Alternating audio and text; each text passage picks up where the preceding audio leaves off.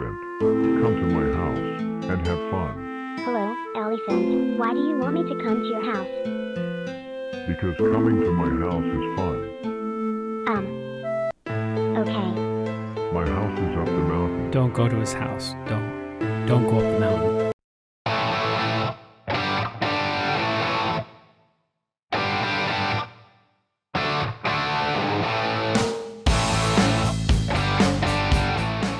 We have Space Invaders 1, 2, 3, 4, 5, 6, 7, 8, 9. Now that is how you make a game name that people will remember. Go with the obvious. Asparagus. How did you know? My favorite vegetable to shoot at aliens is asparagus. Now, clearly, how do I choose my color? Well, the high score is almost Unreachable. This game is fantastic. Look at the bases, they're disappearing at the bottom. Just going crazy. Great job. Now, you're just asking for it when you build a game like Cold River's Maze that doesn't have sound. Bring on the bass.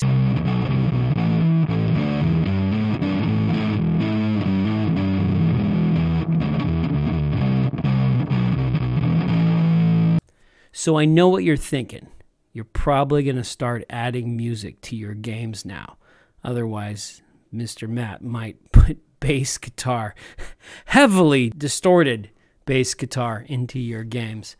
All right, well, in this next game, that is not a problem. This is Asteroid Dash by Loco Daddy, and it is incredible because the objects are coming at you and you're spinning around trying to dodge the TIE fighters. It is really a great take on a Star Wars game.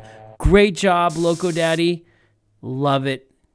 Too bad I didn't have a chance to put some bass in there. Up next, we have a Tower of Defense game, which is actually a remix or someone who followed the tutorial by Daniel Smith, which is very, very interesting. So go to YouTube and check out this tutorial because it shows you how to build this game. And look at it. I tried to win. To be honest, I am not very good at defending my tower. And well, perhaps I just don't have a lot of experience with defending towers.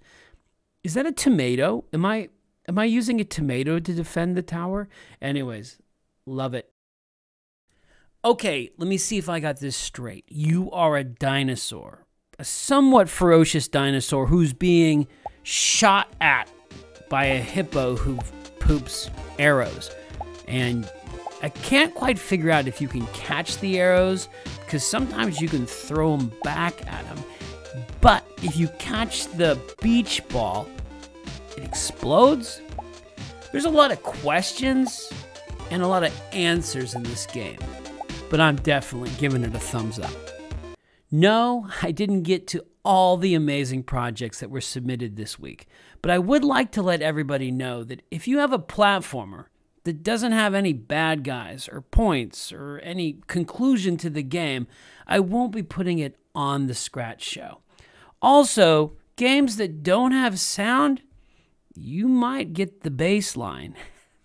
Anyways, if you'd like to submit your project to the Scratch Show, go to hackingtons.com/scratch. I would love to see what you're building. I'll see you next time.